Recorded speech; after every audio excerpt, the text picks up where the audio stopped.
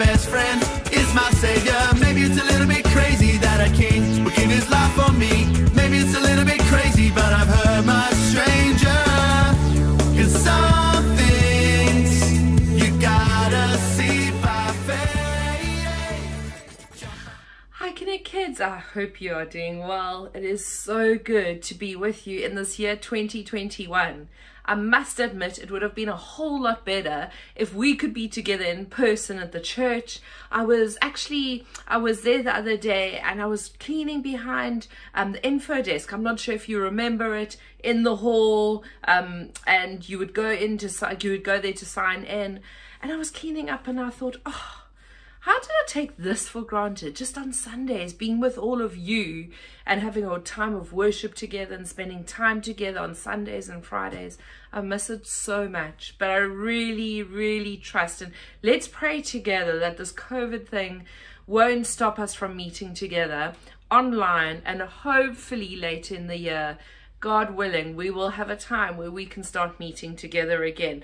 Because that is really, really what I want to do. I want to see all of you so badly.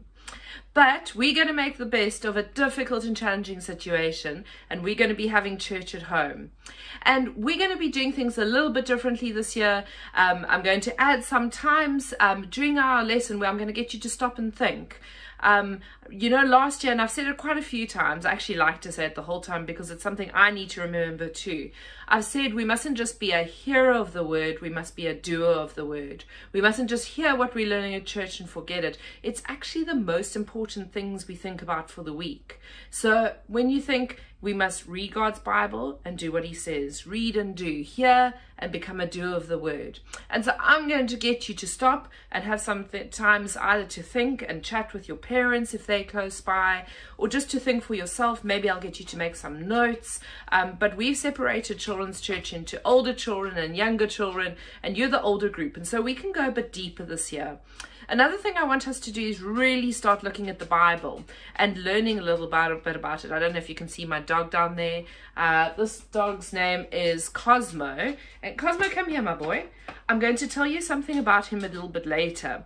I've used our other dog, Cleo. She's the girl. Now, I have to tell you something about her. You know what? In the holidays, she had a bit of a bad holiday. I'm just telling you some of our family news. And in this holiday, she used to get something called Happy Tail. I'm not sure if you've ever heard of that. And Happy Tail is if a dog gets really excited and they knock their tail everywhere, they actually can knock it raw. So there have been some times where it looks like a war scene in our house, like there's blood all over the walls, and it's actually because her tail's gone raw, and you see everywhere where her tail's hit, there's like this strip of blood, and then I've got to go and wash it off. Anyway, we went to visit my parent-in-law, so that's my husband Jono's family, and my dog Cleo loves them so much. So you know what happened is that within a few minutes of being there, she had ripped her tail open, like the bottom part, and there was blood everywhere. And we tried to make it get better. We tried to do everything we could. And you know what? On New Year's Eve, she actually had to have some of her tail removed. I'll show you another time, but it broke my heart. But she actually had to go to the vet and have this part because it got so infected. So my poor, beautiful little Cleo only has about 3/4, maybe half a tail left. But she's still gorgeous, so she'll be featuring in some of our videos. And Cosmo, who was walking in and out, and I wanted you to see, I'm going to tell you a bit about them today. But I'm still telling you about Sunday school. I just got a bit sidetracked. So we're going to have these moments where you can stop, you can think, you can consider things. I might get you to write some goals for the week. We want to go deeper into God's word. We want to learn more about this Bible that we're having. And this is a beautiful opportunity. So we're going to be doing a series through Ephesians, the book of Ephesians. So today we're going to be doing a little bit. First, we're going to start with an introduction to the book of Ephesians.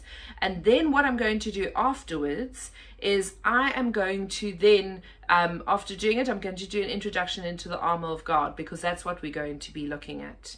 So that's where we're going this morning. We're also going to be ending in a time of worship, but I'm so glad that you're with us, and let's get going. So guys, here I am behind the screen. and I'm going to get stuck into Ephesians. Now, I find that when I know a little bit more about a book of the Bible, it makes it a bit more exciting. So I'm going to show you a few pictures. It's actually from my personal photo album of a time when I went to Greece and Turkey, actually with Shelley, who's a pastor at the church, although she wasn't at the church yet. And Ephesus is actually in modern day Turkey. Now, you may know some friends in Turkey, maybe you've been yourself, maybe you've seen pictures or learned about it at school. But Ephesus has a lot of the churches of Revelation that the Bible speaks about. And this is what it looks like nowadays. It's really beautiful. The closest town to Ephesus is called Kushadasi. Really pretty, nice beaches. Here's some little Turkish boys. I won't go too. There we go. I'm sure they're adults now, but I'll cut their faces off so you can see. But normal life like you and I, and beautiful ancient ruins. And then I had the privilege of going to Ephesus, and that's my ticket that I saved. I used to save everything. And there we go. Here's some postcards. Now you can go to the ancient ruins of Ephesus and you can see something fascinating. Can you see there? There was a very well-preserved library that contained 15,000 scrolls. Now, in those days, having scrolls meant that you were a rather fancy town. And they were a port town, and in the ancient days, port towns were quite valuable because they would have the ships coming in, they would have traders coming in. If you see here, this amphitheater, sadly, some of the things that happened in amphitheaters in olden times weren't very nice. But it was interesting that the city has faced earthquakes, been pillaged and pilfered, but it's still, you'll have to Google those words if you don't know what they mean. But it still remains, there's some beautifully well-preserved ruins. Okay, so moving on. I'm doing this because I'm actually using my thumb to put some clothes on this lady, this ancient statue. And this is Athena Nike or Nikiphorus, and that was my surname. That's why I'm standing next to it and laughing. It's not my surname anymore. But can you see, this is the lady that inspired the Nike swish. You know, just do it, Nike. Can you see the swishes there? So you've learned something new. But it actually tells you something about the town of Ephesus, because they worshipped many wrong gods, false gods. They worshipped worthless statues like this.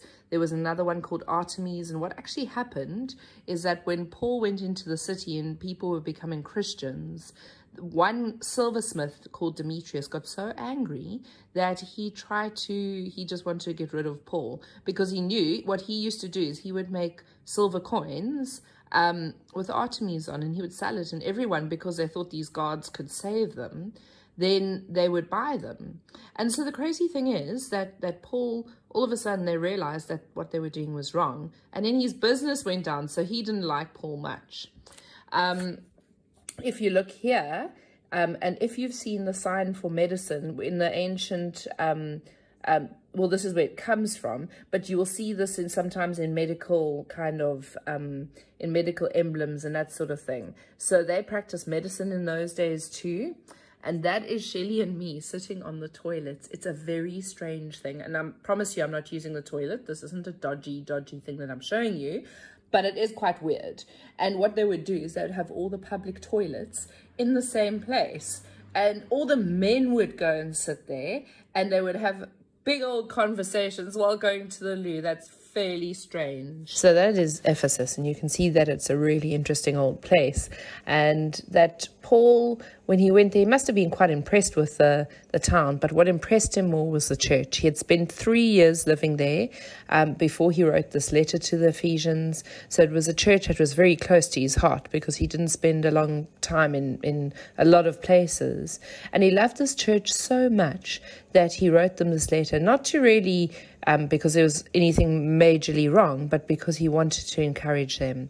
He wanted to let them know that Jesus was greater than the situation he was in. He actually wrote this letter from prison.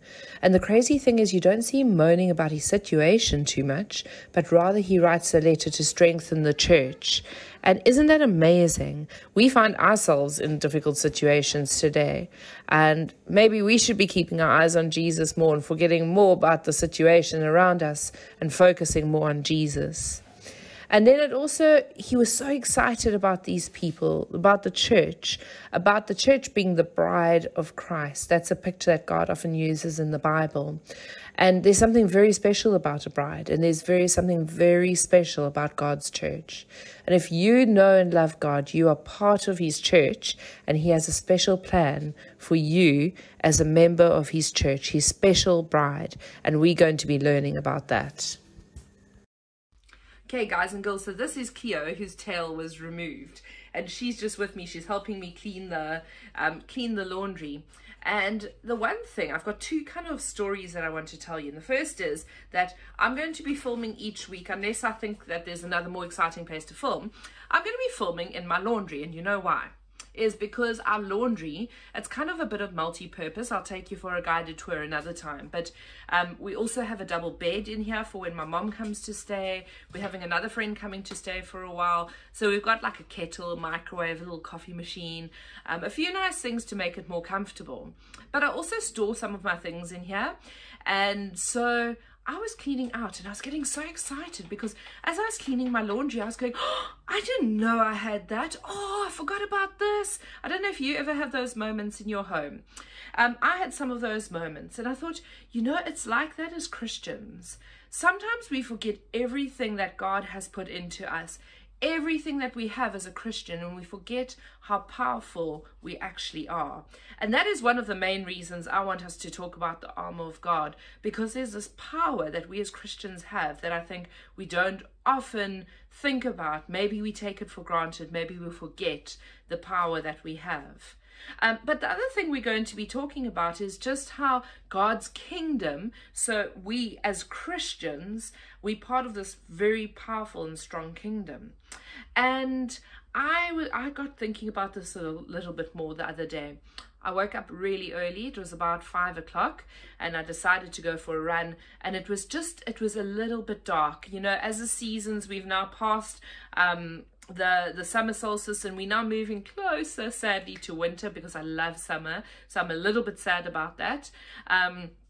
But I started running, and I didn't realize that it was still a little bit dark. And so I had my two dogs with me, and I'm running, and I run past this forest. Now, just remember, I'm an adult, so I can go running alone. You guys mustn't do it. You're young. You need to be protected. I can protect myself. Well, I thought I could, but then this is what happened. I got a little bit scared. Don't worry. There's nothing scary to the story. I got scared in my head. I was absolutely safe, but I ran past this forest, and all of a sudden I started to feel, it's dark. It's a little bit scary. This feels a little bit creepy. Am I okay?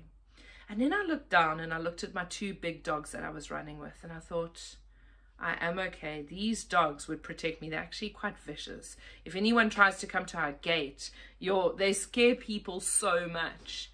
And so all of a sudden I realized, I'm running with my dogs. I've got nothing to be afraid of. I'm absolutely fine here. These dogs are huge, and they'll protect me.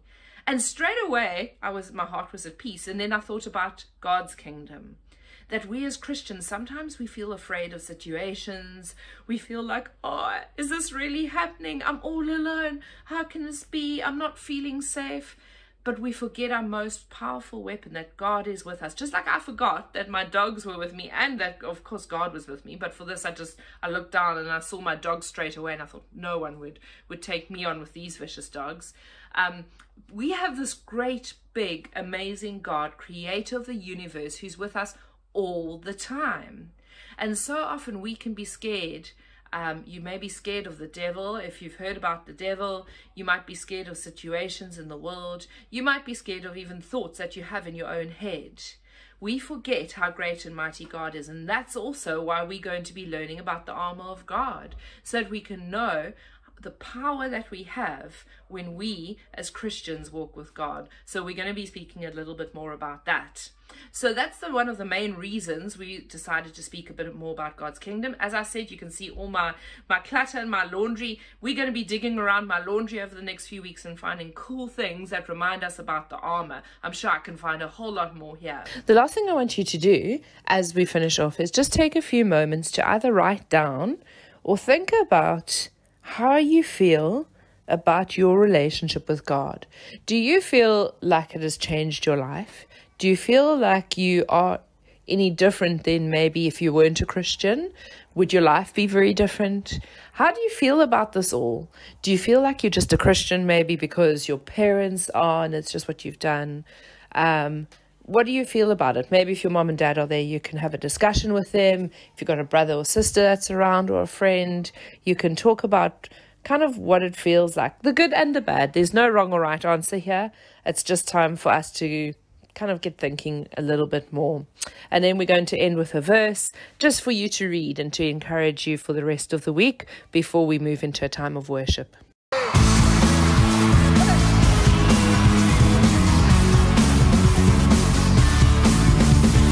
Maybe it's a little bit crazy to believe what I cannot see. Maybe it's a little bit crazy that my best friend is my savior. Maybe it's a little bit crazy that a king would give his life for me. Maybe it's a little bit crazy, but I've heard